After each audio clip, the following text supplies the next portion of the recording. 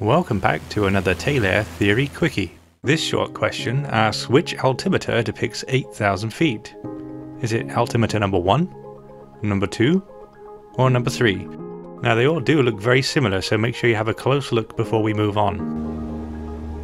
So here we are back in the trusty Cessna 172 6-pack version, and you can see here at the altimeter we are currently level at 1,300 feet. We can tell that by reading the needles on the altimeter. We have the big needle, which sweeps through a number on the altimeter face for every 100 feet we climb or descend. The small needle sweeps through a number on the altimeter face for every 1,000 feet we climb or descend.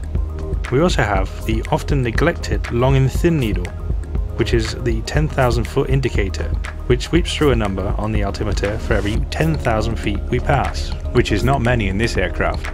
So let's initiate a climb to 8,000 feet and see how the altimeter reacts. So I'm now establishing us into a climb at 800 feet per minute. Notice how the large needle moves at the fastest rate as we pass through the hundreds of feet.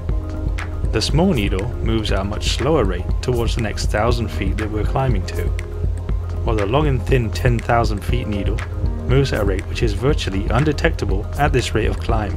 As I've now increased the speed of the playback, you can see that the 10,000 foot indicator needle is gradually moving towards the 1 on the altimeter face, the closer we get to our 8,000 feet level off altitude, as we're now obviously much closer to 10,000 feet than we were when we were down at 1,300 feet earlier on. So now as we level off, if we have a look at the altimeters given to us in the question, we can see that only one of them has a 10,000 foot indicator needle that's in a position that makes any sense.